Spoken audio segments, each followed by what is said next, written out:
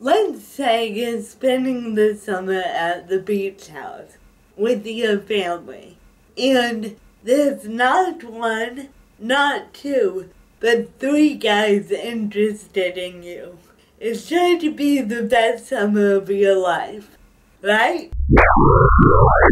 Hey everybody!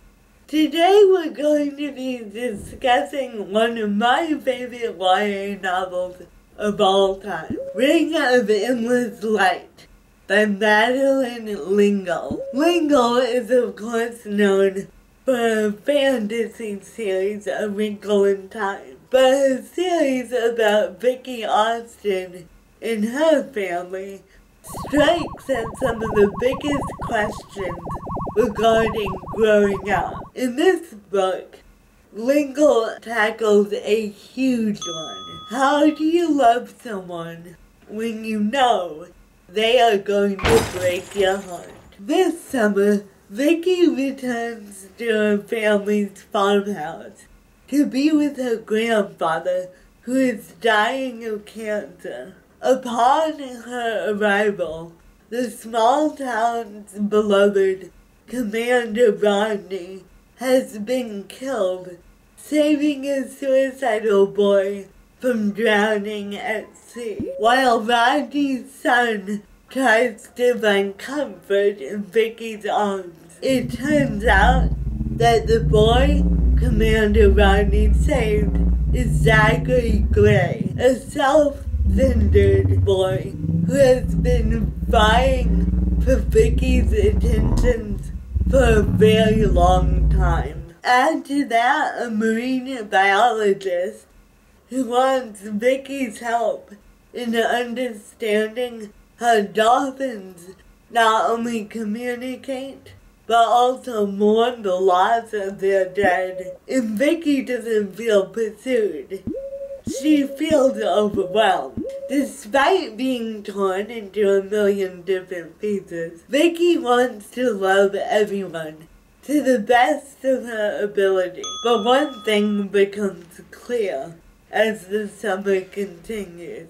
She cannot control the people that she loves any more than she can control the terrible things that happen to them. That's really annoying for Vicky, and something that is very difficult to wrap her head around.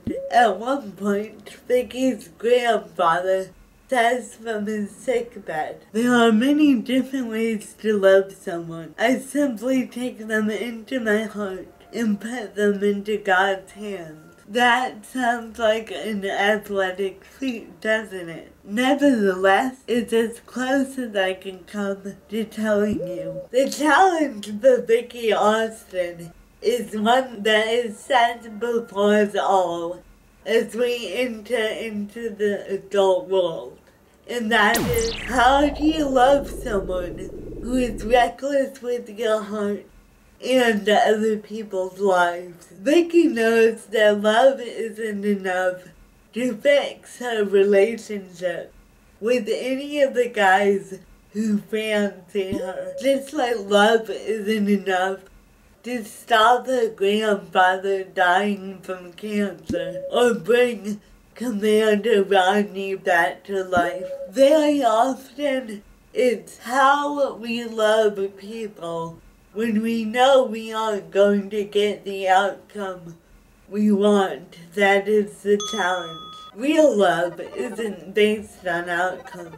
It's based on action without expectation. As we get older, it seems harder to love the people who we want to love and give them the love they need. Have you found that to be the case? Give me a shout down below in comments and let me know how that has worked out for you. It's a big challenge. Lit Cafe is created by Aegis Productions, edited by Liliana Constantine, and filmed in the UK's very own Artworks Elephant in South London. I am Athena Stevens. Feel free to follow me on Twitter to see all that's going on. It's a brave new world out there every day.